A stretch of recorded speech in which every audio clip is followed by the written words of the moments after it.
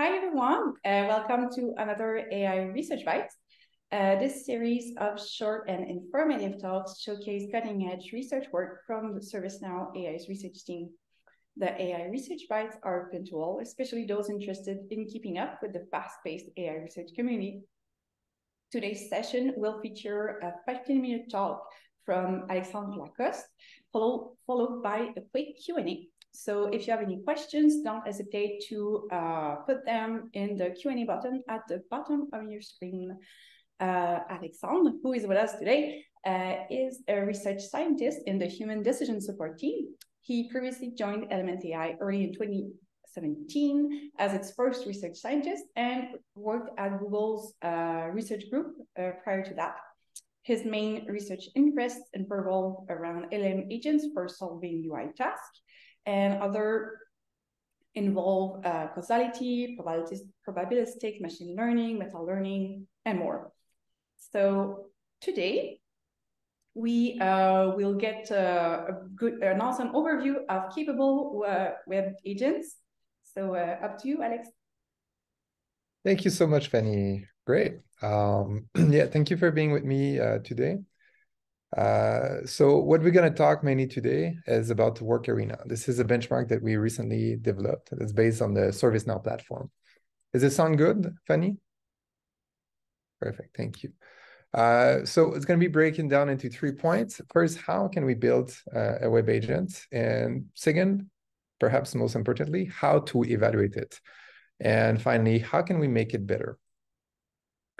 First step, so you probably know by now, but the interaction that you have with the LLM is by first building a prompt. What we're going to put in the prompt here is going to be the task descriptions. We want to make agent that's going to accomplish task for us on the web. So we're going to also cramp the whole web page in the prompt. And we're going to also provide an action space. We're going to describe which kind of action the agent can do. All of that's going to be sent to the large language model, which is going to respond with an answer that hopefully is going to be in the form of action 1 and action 2. Next, using our backend, we're going to use Python to extract the action and send them to Playwright, which is a Python package for interacting with web page. This package will update the web page, which we will then send back to the prompt for completing the loop. That simple loop is giving us an agent that can interact with an environment and able to accomplish tasks for us. We're going to go even more concretely. Imagine you have a simple form to fill on the right. It's just a single text field, and you have a submit button.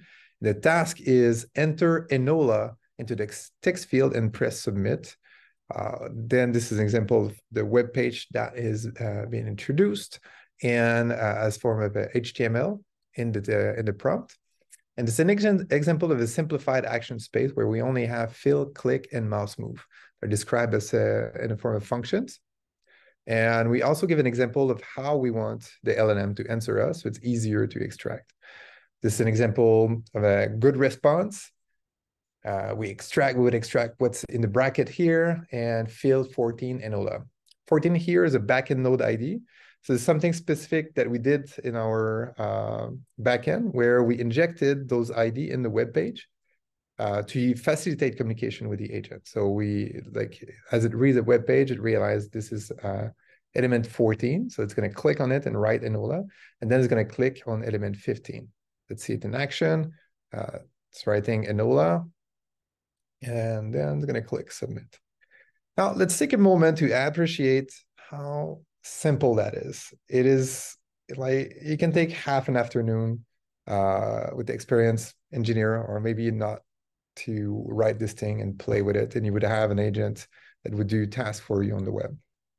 It's been 70 years that the field of computer science has been trying to make intelligent things, and now that we have this machine that can predict the next token, we just have to make a small wrapper to develop an agent.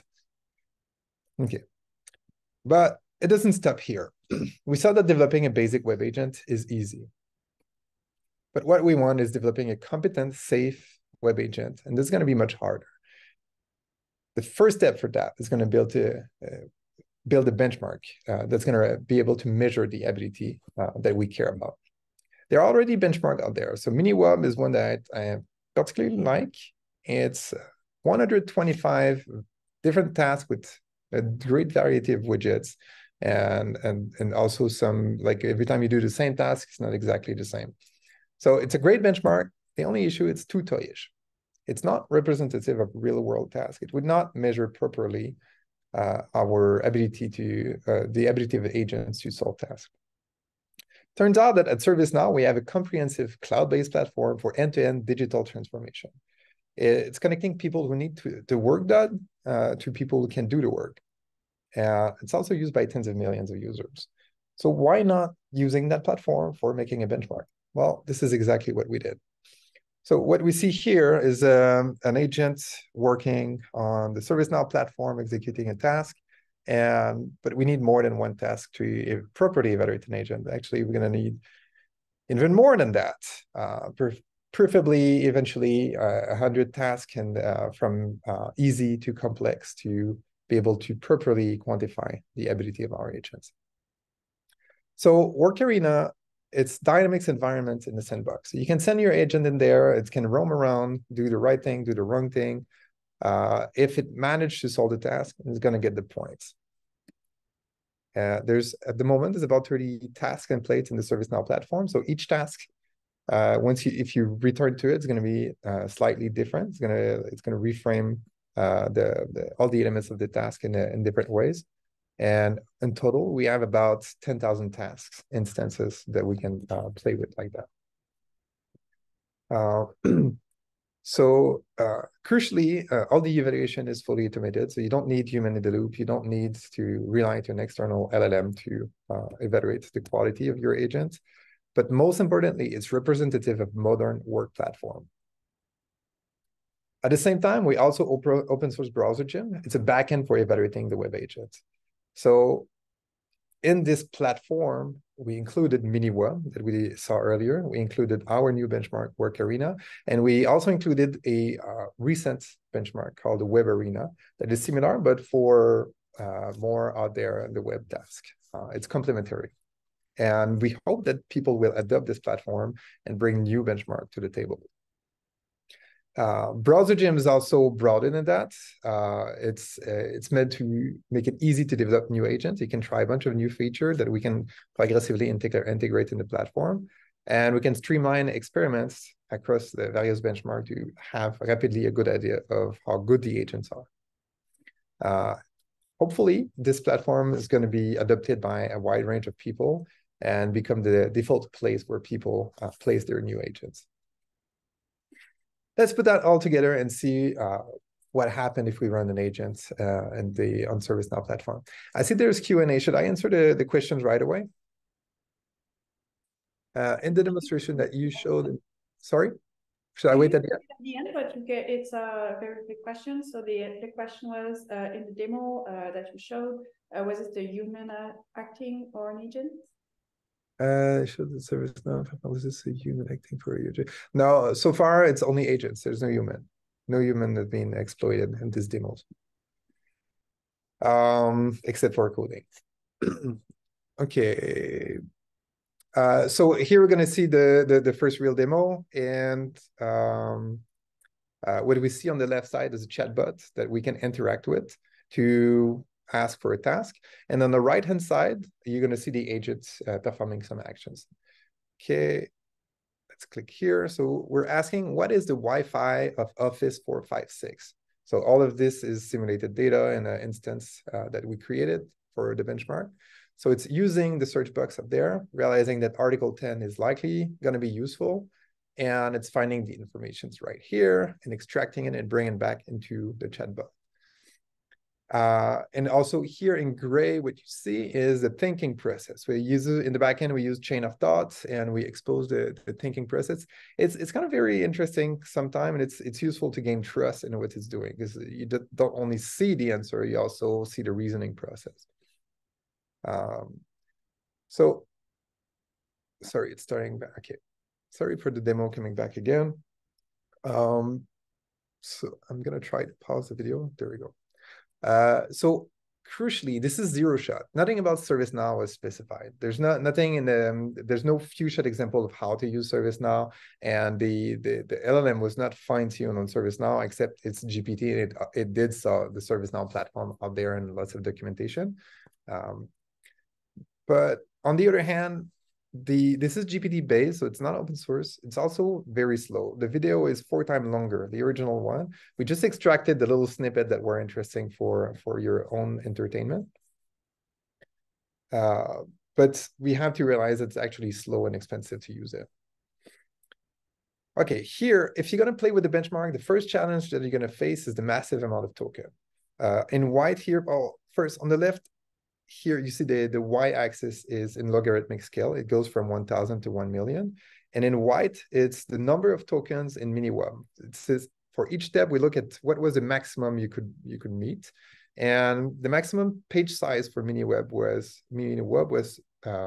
10,000. And WorkArena is 100 times bigger, going all the way to 1 million token. So if we compare to the context window size of most LLMs out there, it's not even able to digest the 1 million token. Like the biggest one is Claude with 200,000 tokens window, and it's not even there. And even if you manage to somehow summarize it a bit and cramp the information in the context window, it's going to be slow and expensive if you put everything in there. And also, if you put too much information, your agents tend to be overwhelmed and confused. They're going to be spurious association, and it's going to degrade the performance. So one solution for that is to work with the accessibility tree. This was a technology for visually impaired user to help them interact with a web page. And so if your web page is accessibility compliant, you're going to have a couple of HTML tags that's going to describe which elements of the web page are more important. It's going to have like the important information for summarizing each of these elements. So if you extract only the accessibility tree, you can have a prompt that's 10 times smaller. So it's exactly the kind of scale that we need.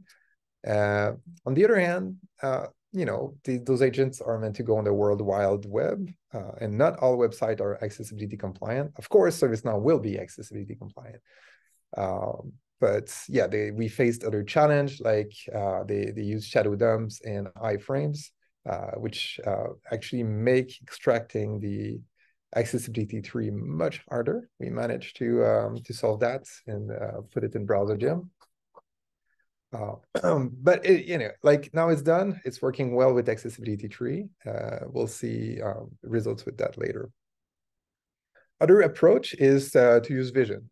So if you look just at the image, you would solve the problem of not having all of these tokens of the HTML page. But for that, you need to use visual language models, VLM. They are able to interact with image. They're able to understand images up to a certain degree and answer questions. But they're not going to be able to tell you click on coordinate 3255 because this is low-level details that was lost into understanding the image.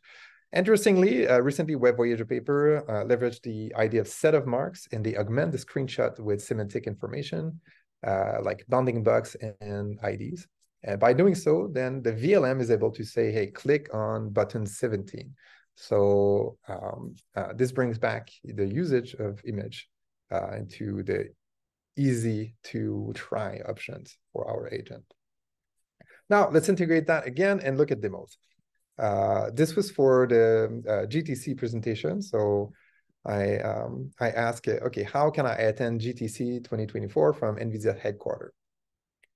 And it goes on, realize that using Google Map would be, using Google search would be good, and goes in Google Map, put the information. But then it realized that GTC 2024, it's not something that Google Map understands. So it's saying, hey, what do you want me to do? I kind of told them, just figure it out. So okay, it goes back on Google, search for GTC 2024 location. But now, see, it's trying to click on the search button that's under the drop-down menu that just appeared. And this is normal because it's kind of doing a sync. But after realizing that it doesn't work, it figured out its way, and it managed to click, get the information, and go back to Google Map and enter the proper information. Okay, now we can go to the conference. And luckily, I was not late because of that. Next, I think this is my favorite demo so far. No, wait, I'm still at the same one. Yeah, Stickman is my favorite demo. We use Miro, which is a drawing tool, and we ask it to draw a stickman with shoes and hair. So it's going, take the pen, drawing some lines, and starting to look like a stickman. It's pretty much what we're going to get for shoes. And there we go. Okay, now give it a broom. I think it's good. This looks like a conceptual broom. This is where it gets interesting. So it realized that the broom was not connected to the stickman. So it decided to draw it again in the hand of the stickman because we asked, give it a broom. It did not erase the other broom, but it did all of that on its own without us correcting it. Sorry. So yeah, but the stickmans, you know, like my daughter, 3-year-old daughter, can draw a better stickman than that. And the size of the head is a little bit offending. Okay, in retrospective, what did we learn? We learned that building web agent with very powerful LLM, it works, but it's slow, it's expensive, it's clunky and naive, and also it can be a security risk. We won't dive into that today, but yeah, like we will have to think about that before releasing agents. We also show WorkArena. It's a new benchmark for evaluating agents in the world of corporate tasks.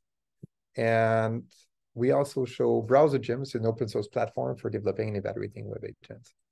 Now, moving forward, how are we going to make our agent better? I think one of the first big directions is going to be to fine-tune open source LLMs. By doing so, we're going to be able to specialize them for web tasks. We're going to be able to most likely make them faster to run and cheaper to operate. And potentially even better than closed source LLMs, since it's going to be more focused and we have more control on the training step. Now, we saw that the context window size was a challenge because there's a lot of information to put in context. So one other important direction is going to be retrieval augmented agents. By doing so, this can be done using RAG, retrieval augmented generation.